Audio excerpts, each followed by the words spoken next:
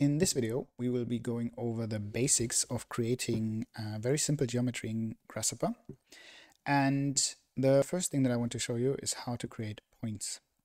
So our points and all the components that are necessary to create points are located under the Vector tab up here. And here we see our components for points. And I will choose the construct point component and place it on the canvas. You can also enter construct point after double clicking on the canvas and add the component here. And now we have our component. Currently both all of the inputs, the X, Y, and Z coordinates are all set to 0. And you can see this very small cross as a preview in Rhino. So we want to change the values for these inputs, and for that I will use a slider. Our slider will be found under the Params tab under the input section, and there we have our number slider component that we can set, and now we can add a number slider to our X component. If you slide the number slider, you will notice that the number slider only goes from 0 to 1. And so our point in our Rhino preview also only goes from 0 to 1. But of course, we often want to have a much larger range of values. And to change this, we can double click on our number slider, and this window pops up. And here we can make a few settings that change the behavior of our number slider. The most important one, of course, is the minimum and maximum. So for example, I can say my maximum would be 100. I will need to accept by clicking the green check mark. And I could also set, for example, how many decimals I would have if I would be using rational numbers. I can also only use whole numbers. So in that case, we would not have any decimal points of our numbers, or even and odd numbers. But for now, we only use rational numbers with 2 decimals, and we're going from 0 to 100. And now we can change the position of our point by changing this slider. I will simply copy and paste this slider. And now it's important to copy and paste, because if I were to add a new number slider, I would need to make the same changes again. So it's advisable to just create the number slider once and then copy and paste it. There's also an easier way or a quicker way of creating number sliders that have a specific range, and that is by double clicking onto the canvas and then simply typing my range. So for example, I want a number slider from 0 to 100. And I can go 0, and then I do the smaller sign, and then I go to 100. And this creates a number slider that goes from 0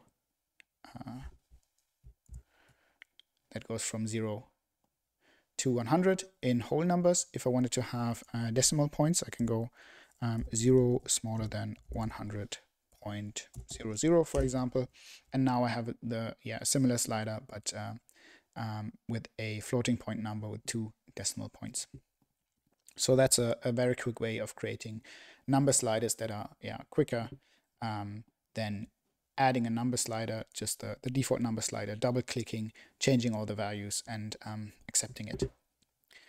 So now we have our point, and I can change these different values to change the coordinates of the point that I've created. There are other ways of creating points, and I will show that right now. I could, for example, simply create a panel and add the coordinates that I want the point to have just inside of the panel. So for example, I would want to have a point at 100, 50, 50. And now I have my panel with these values. However, to create a point from it, I will need a point param. And a param, which is all of these components that you can find under the Params tab in the top left, they don't really create geometry, but they are just used as basically as containers for our values. And in this case, my input gets converted to a point. If I had a different input that might not look like a point, for example, if I create a panel that just says 100, I can also convert this. Sorry, I can't convert this to a point because the data does not correspond with the type of data that would be necessary to create a point. But if I have a panel with the right data, in this case 3 numbers separated by commas, it creates a valid point. And these params are quite useful, and we will use them quite extensively, mostly to keep our Grasshopper definitions as clean and as organized as possible. And this has multiple benefits that I will show you in just a bit. Another way we can create points is to skip the panel altogether and simply double click and then add our coordinates directly by typing 100, 50, 50, and that way we get this point. And if you have activated the gumballs under the display settings, you will even have a way of changing that point in Rhino. So this can be very useful if you need a point that you just want to change manually, just maybe something for testing that is not dependent on specific coordinates, but that you just need as a preview or as something that you can quickly change by selecting the param and then dragging in the Rhino viewport. But this only works if we created the point in this manner by double clicking and adding coordinates directly. This won't work for any of the points that we've created with other methods.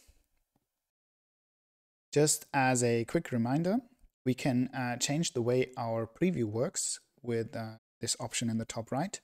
Right now I have selection preview activated, so only points that I select in Grasshopper will get displayed in the Rhino canvas and the Rhino preview. However, if I deselect this option, then all of my points will be displayed at once. Now, another simple geometry that we can create is a rectangle, and we can find this under curve primitive.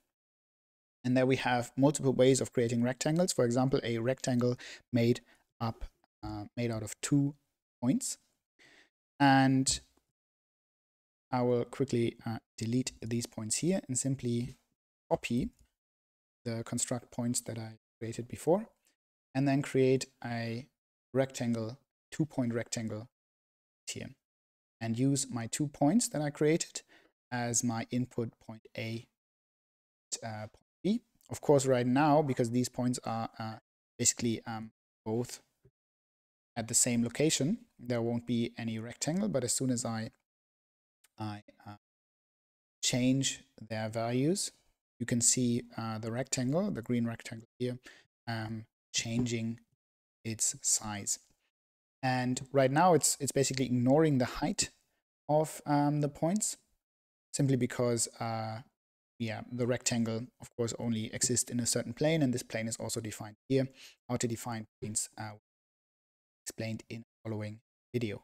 But this is one way of creating a rectangle. So to simply use 2 points and to change their values and basically have them as the outermost corners of a rectangle. Now, there's another way of creating a rectangle, or there's even more than 2 ways. There's quite many ways of creating rectangles. But the one that I want to show you right now is the rectangle that uses domains as its input. You can find this under primitive, under the curve tab in primitive. And if we go to rectangle,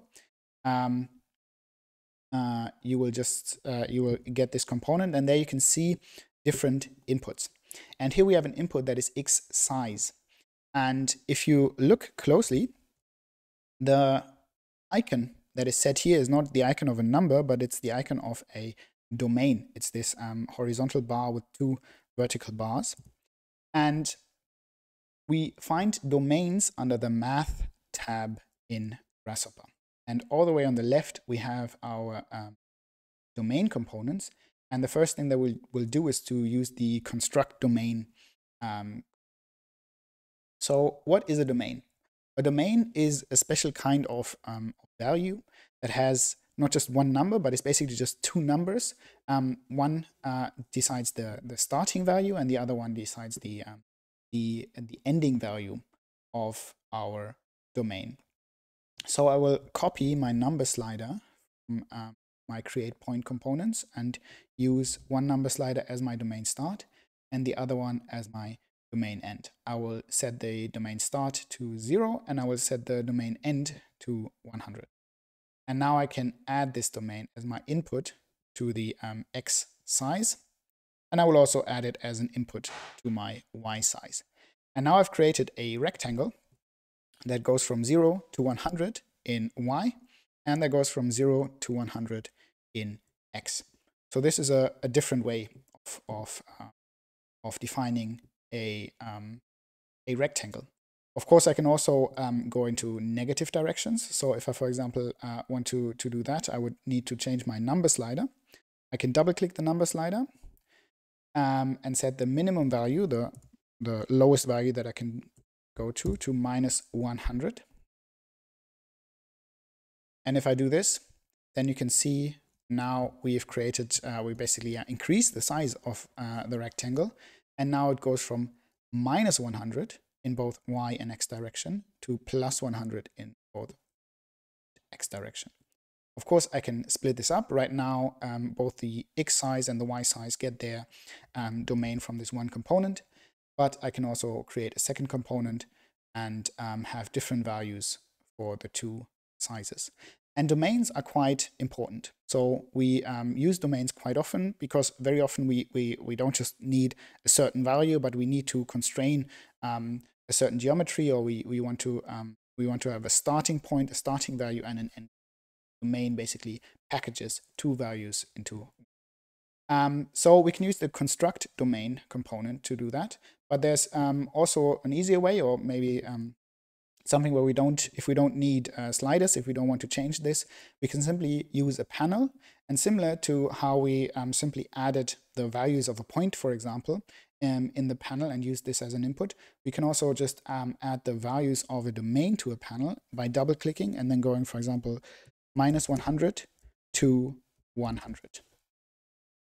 And if I use this panel as my input to any of these, any of the domain inputs of the rectangle, maybe use something that is different than what we have right now. I will go -50 to 50.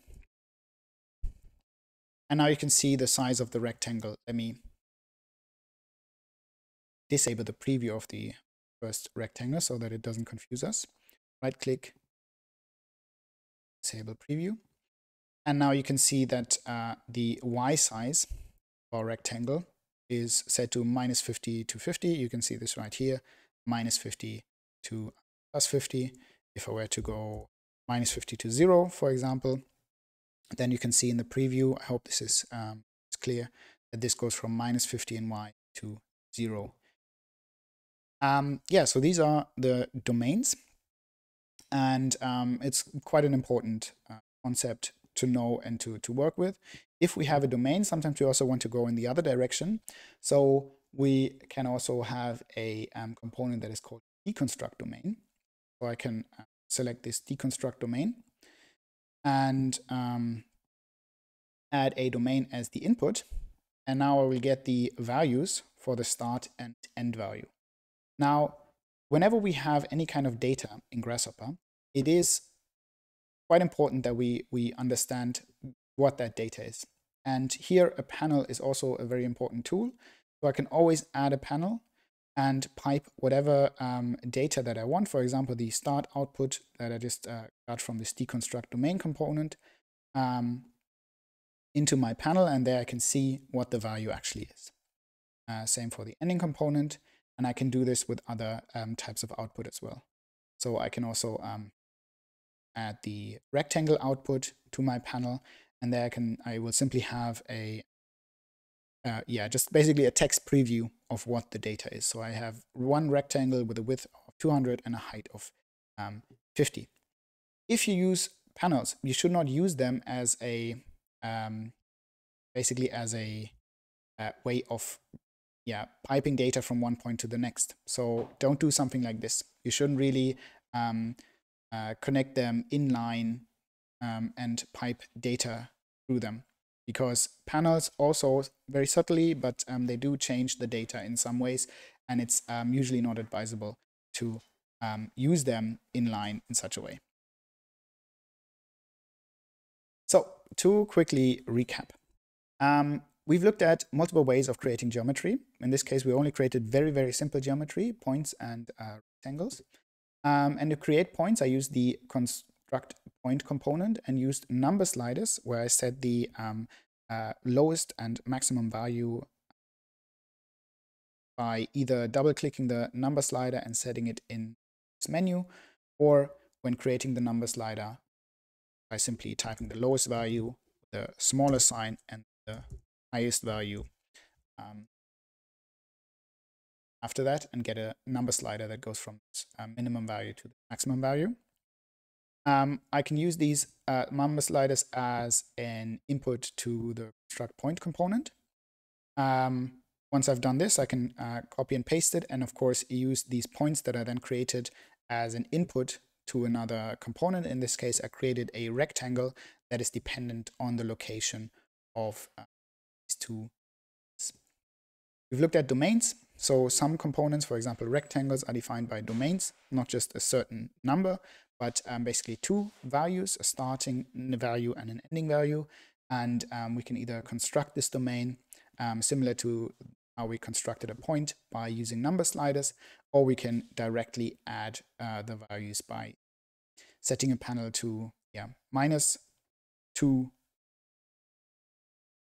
minimum value to the maximum value. We can always deconstruct any kind of data and any kind of geometry. For example, if we deconstruct the domain, we get the starting value and the ending value.